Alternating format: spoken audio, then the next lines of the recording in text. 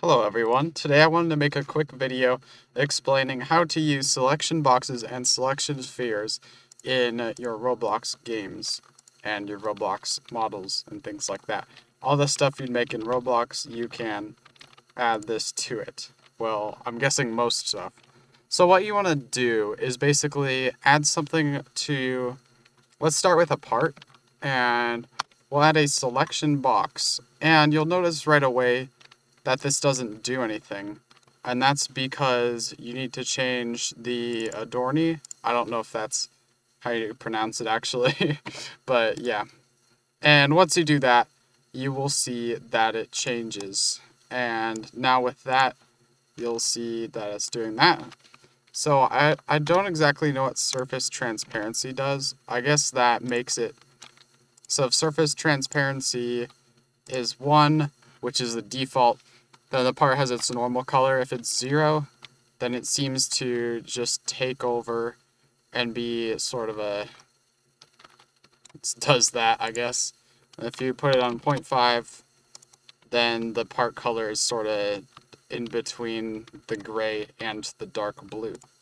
So I'm going to set that back to the default, which is 1. And we can also change the transparency. So if I go to 0.5, you'll see that this outline has a bit of transparency change. Honestly, this doesn't look that good, so I would recommend always keeping it at 0 for whatever you're doing, because there's like a bunch of overlap, and it really should just be one union, but for some reason it's not, so that happens, which is sort of annoying. So yeah, as long as you have the adorny set, it should set to whatever you want it to do, it should work. And then I'm going to add a selection sphere and also show you what that looks like. So this one's a little different. And by the way, this selection box, when I'm clicking on it, is just a normal Roblox Studio thing. So yeah, now that we have this, you might be able to see in here if I make, oh wait, no, I didn't actually set this. Yeah, alright. So I'm going to set that to the part, and you'll see you have this sphere that's sort of in the middle of the part, and it just looks like a sphere. And yeah, there you go. And basically what this does is, if the surface transparency is 0, doesn't seem to actually change that much for a sphere, which is weird, but alright. I'm guessing the transparency will look better on this. Yeah, it's probably just one part. Although it does have those pretty jagged edges, which is sort of weird. And I honestly don't see myself using these, but I just wanted to show off how to use them. Because at this point, they're sort of old, and they don't look good. I mean, you can literally just zoom up on that, and look at that. That doesn't look that good. But I just wanted to show it off. And next, we're going to get into uploading or getting stuff from the toolbox. So let's get Among Us meme guy in here. Just delete the scripts to be safe. And now that we've done that, what I'm going to do is add a selection box here, and then set it so it's right there.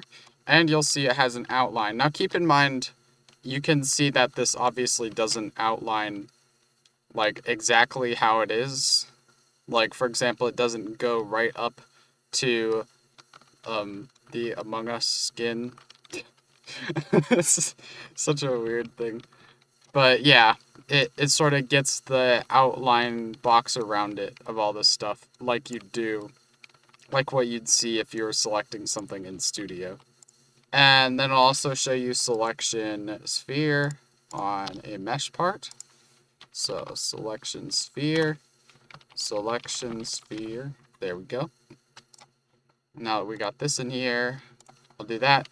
And it sort of has this circle, and it seems to have a hole in it. I don't know exactly why that is.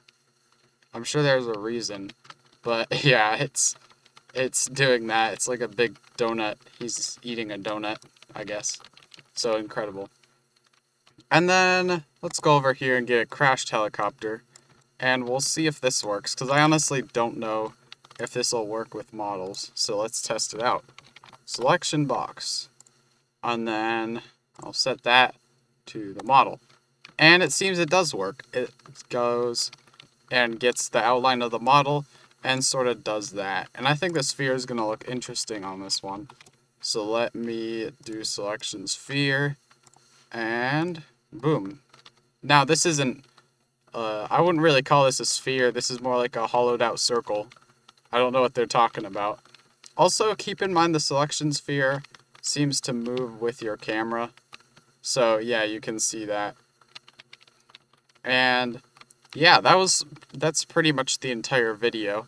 I just wanted to show off selection box and selection sphere, so you can sort of select your things. You could do this in your game if, for example, you wanted like if you're like mining a block or something. So if you have like a mining simulator or something like that, then you might want to have an outline around it to say your mouse is hovering over it, you know, or something like that.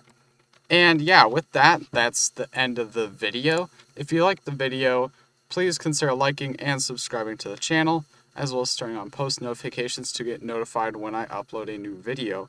And most of my videos are scripting videos, so if that's something you're into, please consider subscribing so you will see more of those. Thank you, and goodbye.